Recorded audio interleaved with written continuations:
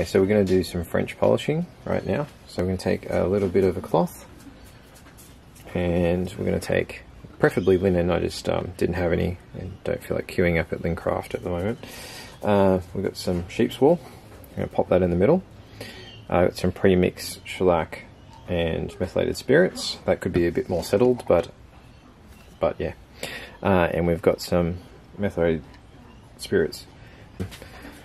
Take a little bit of that.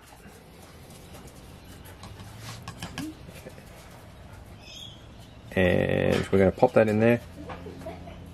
And we want more of this than the shellac. So I've got about 5 mils there. I'm going to pop in. Just going to go all over that. Cool. Pop the lid on there. And we're going to make a little DMTM. Turn that. And then you've got this little pad. You want to make sure it's just like wet to the touch, but not soaking wet. That's probably a little bit too wet. But yes, you kind of learn by trial and error. And what we want to do is massage it on. Okay.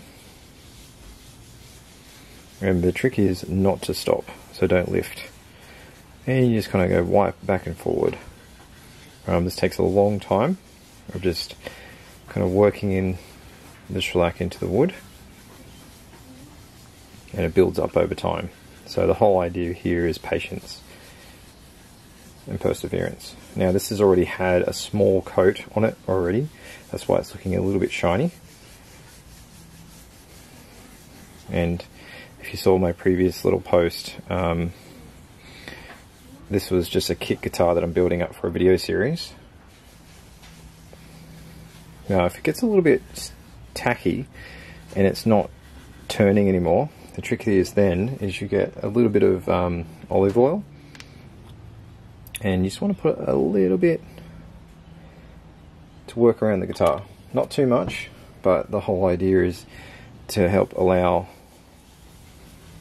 that shellac to move around the wood. And then of course if you run out, you reapply more shellac into the actual sheep's wool in the middle. So it's meant to aid it.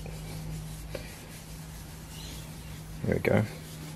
And it's not just all in the one motion. You want to work it in all different directions. So this is how they also do violins. Why is it not as popular, would you say? Probably because of the amount of effort you have to put in, and it's also easier to damage the finish. So one thing that isn't talked about though is it's repairable.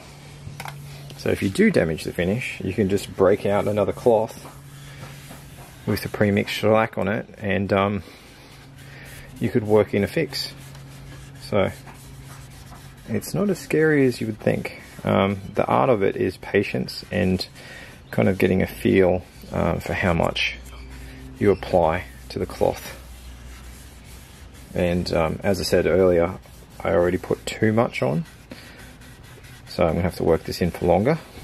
But the oil was a great trick that I've now learnt and sharing with you.